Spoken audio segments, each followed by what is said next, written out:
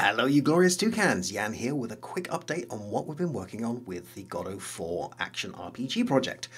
Specifically, I'm going to be looking at my exploration in Godot 4. We've had to do a fair bit of tweaking to the meshes to get it to work with the lighting engine, but Godot 4 Alpha 2 is currently out, and I've been playing with it for about a week now, and I wanted to show you what we've got. So let me jump into it without waffling too much more.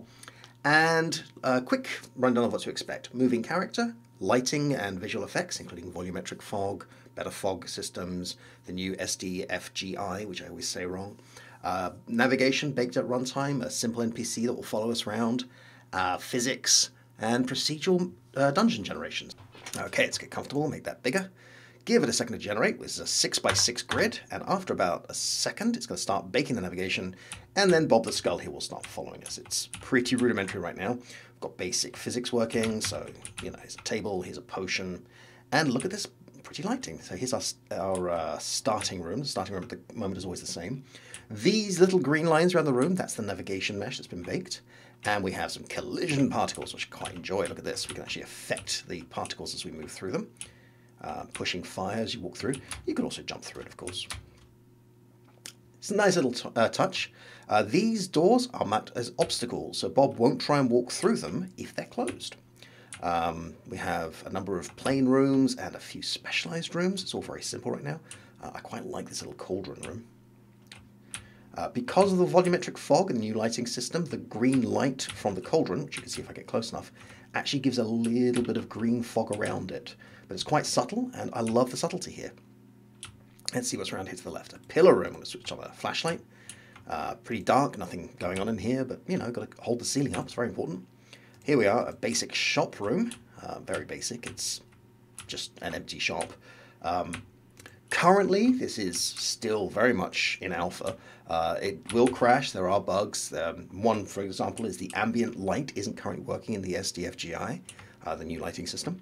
So there's no ambient light being showed. All the ambience you can see is actually the volumetric fog. Another one is when we run this on Mikey's machines, which are Windows machines. This one's a Linux machine. We get issues with transparencies. Anything that has a transparency shows through walls. Not quite sure what's going on there, but it's probably an issue in Godot 4. We'll see how it works out. Oh, there's a chasm room. Let's go look at the chasm room. Whee! And if I fall down there, it'll just restart the level for me. Anything exciting down here? Apart from a lovely green volumetric fog in the distance. Yeah, so basically this is it. This is what we have so far. A nice little maze to run around with a start room and end room, randomly placed rare rooms. Looks like we've been here before. Some lighting, some collision. Navigation at runtime is huge, especially given how performant it is. Oh, we also have occlusion. I can make this map up to 10 by 10. In fact, let's do that. It will take longer to load, so, you know, I will keep the video running so you can see how long it's running. Still hot code, not optimized, yada, yada, yada. Let's just give that a few seconds while I look nervous. Creaky chair. This room's rather echoey today. It wasn't echoey this time. Oh, here we go. Okay, so here we are. This is now a 10 by 10 grid, so there are 100 cells in this map, and I'm still running at 60 frames a second. I'm not sure if the recording is showing at 60 frames a second. That's my OBS. And here's here's a chasm immediately as I go through. So let's just reset that 10 by 10 grid. Hello, lava.